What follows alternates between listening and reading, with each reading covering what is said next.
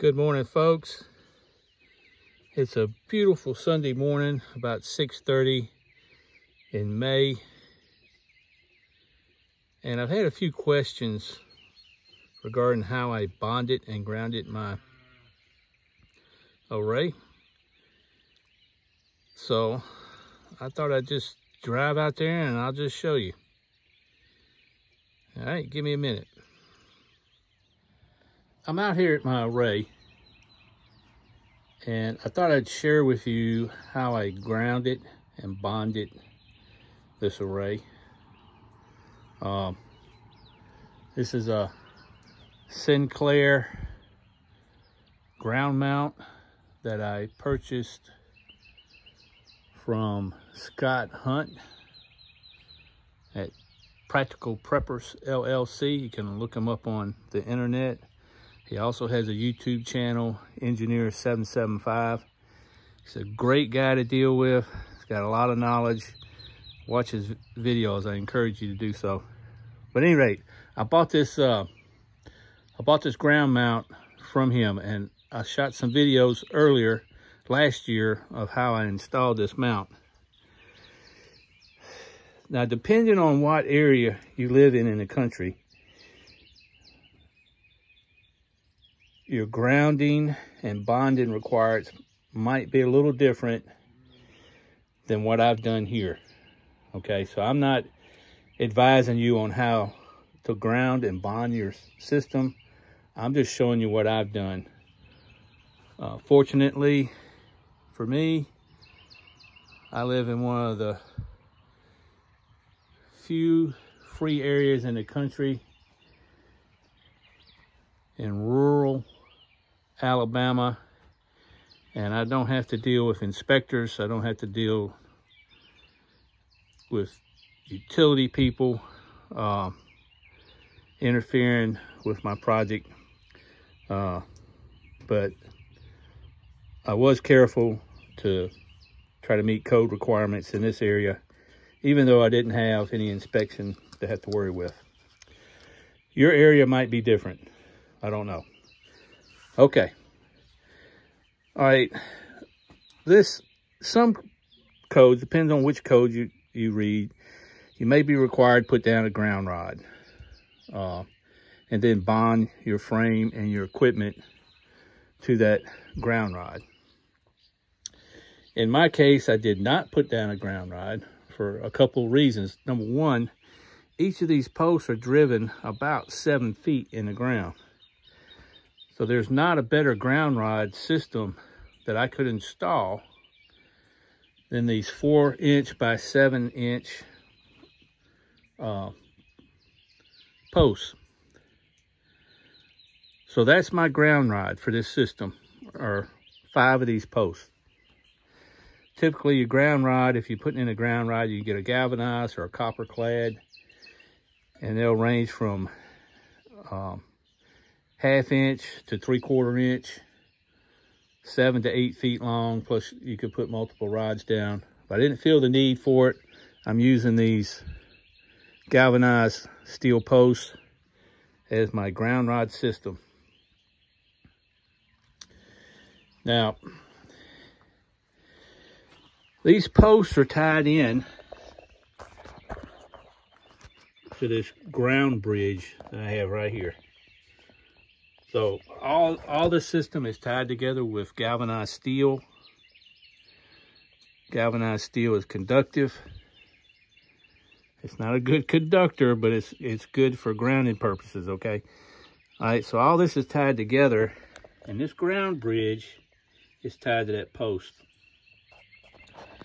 Now I have 3 bare number 6 coppers tied to this ground bridge. And the one to the left, you see the little loop. I left that little loop in there in case I wanted to use it, extend it for something else later. The one to the left goes, it's in the same ditch with my PV circuit wires that go underground.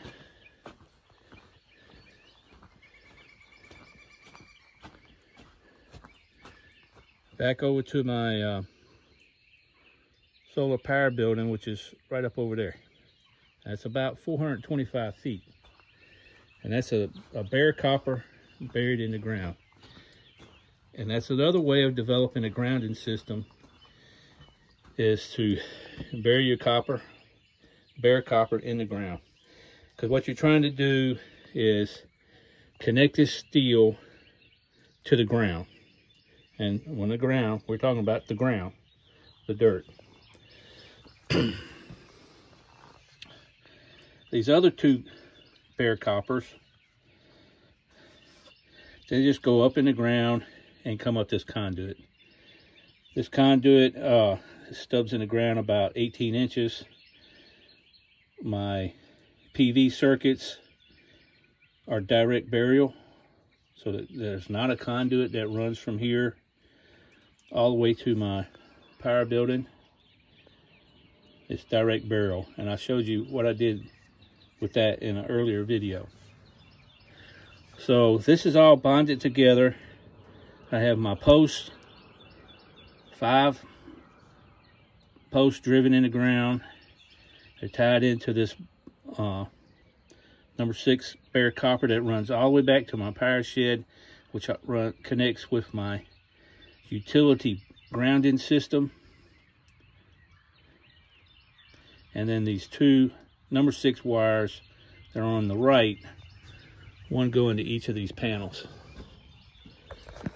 each of these combiner boxes. Now, one of the first things I noticed is that my tags that I put on here have not survived the elements, so I'm going to have to do something different.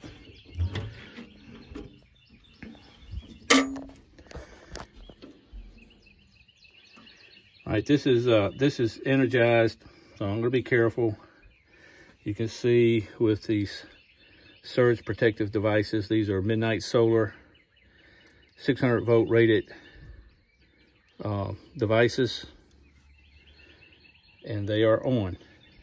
So we've got some voltage coming out. But this number 6 ground comes to this power lug, and this is a copper to aluminum ground lug. From there, I'll bond this can, and the grounds from the surge protective devices are connected here.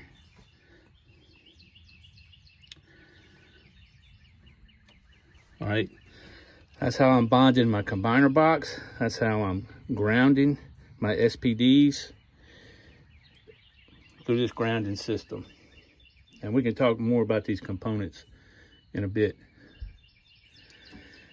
All right, it's important that all your metal components are bonded together.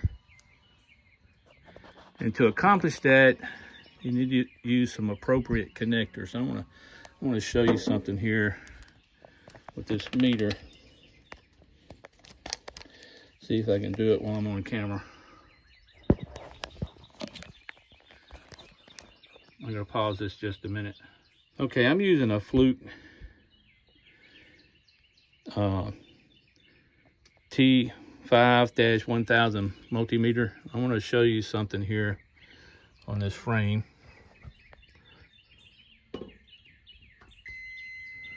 Okay, I've got continuity in this galvanized steel. But when you come to this aluminum frame on the array, you're going to see something. All right, I'm touching them. Now these aluminum frames, that's not bare aluminum. It has a anodized coating on it that you've got to get through in order to make a connection to the metal. So you have to use some special connectors for that. Now if I take this and I really shove it hard up in there, I can get continuity. So it's not difficult to break through that little anodized coating, but you do have to break through it. Otherwise, you're not going to have continuity. So there are special connectors that are made that will do that for you. I think in some of the older systems before these type of connectors were in, I used to use a ground connection for each panel. But with these newer connectors, you don't have to do that. This frame is grounded here and bonded here. And then this connector right here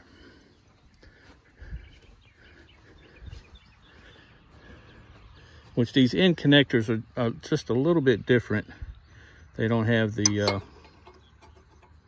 they're a little bit different. But if you look at this connector, see the serrated teeth right there? And then you also see the serration right here. And also on this other end. When this is installed, it'll be installed like this. And this is the connector that goes between panels.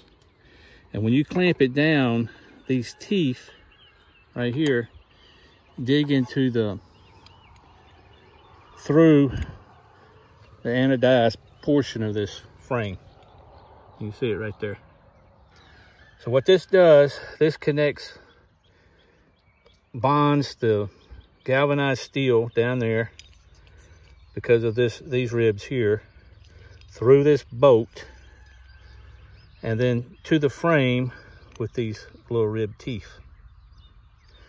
And it ties this frame to this frame, and that bonds these two frames together. And then every frame is bonded back to the next frame. And in this case, you know, I've got four of these clamps on each run up.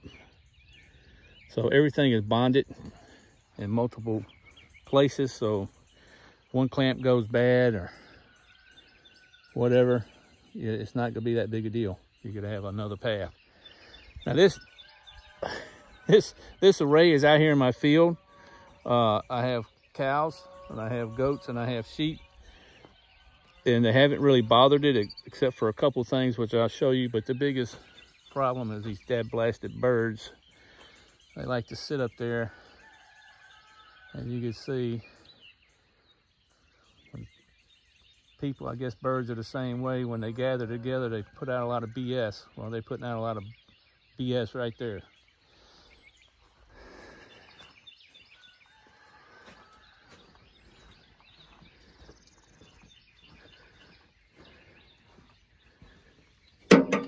All right, that's how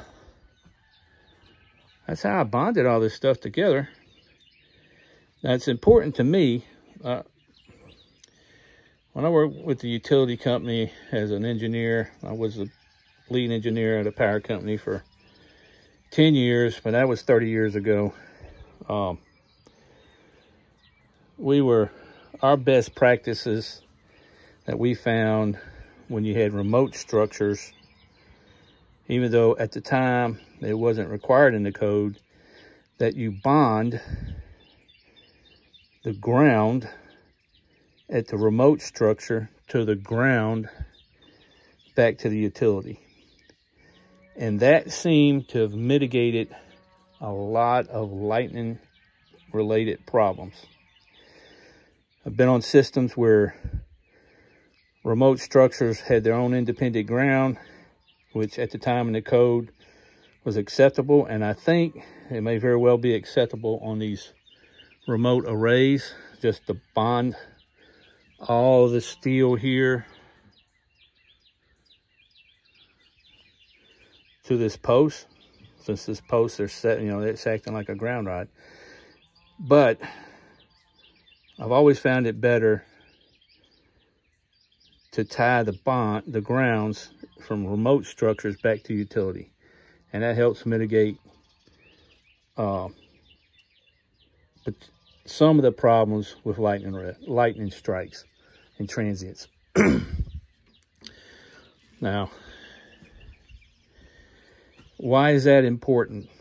Well, what I found years ago is that a lightning strike, if the remote structures were not tied together, grounds were not tied together, then a lightning strike near one structure would raise the voltage level of the ground. And instead of that voltage is going to radiate out from that structure. So what we were finding is that a lot of times that lightning strike would induce voltages on the power leads or communication leads, because we found a lot with the old KU band satellite systems. When you put up the steel structure and the steel big 8-foot dish, a lot of installers were just installing the communications and control cables between the dish and the frame and the house. Lightning would strike on the ground somewhere near the dish, and then it would follow the communication cable all the way back into the house and destroy the equipment. But once we started bonding the structure ground to utility ground, those problems went away. Now, there may be some reasons that you don't want to bond these things together. I don't know what they would be. And it could be that you've got older structures and there's existing power there and there's no bond between the grounds.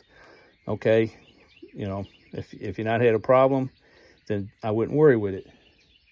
But to me, the best practice is to tie the grounds from remote structures together. Even though I don't think the code would probably call this a structure. I'm just calling it a structure. They're probably using the term structure as a building. But at any rate, that's my thoughts on it, on the bonding.